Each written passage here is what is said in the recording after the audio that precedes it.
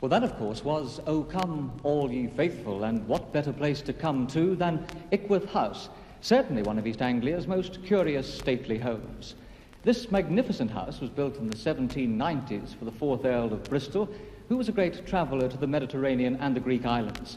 Indeed, much of Ickworth is modelled from Roman temples, and the state apartments here contain works of art collected by the Earl on his travels. It's from these Palladium surroundings that we bring you tonight's Christmas concert in brass. Indeed, this is probably the first time that such a large brass band has ever played in this hall.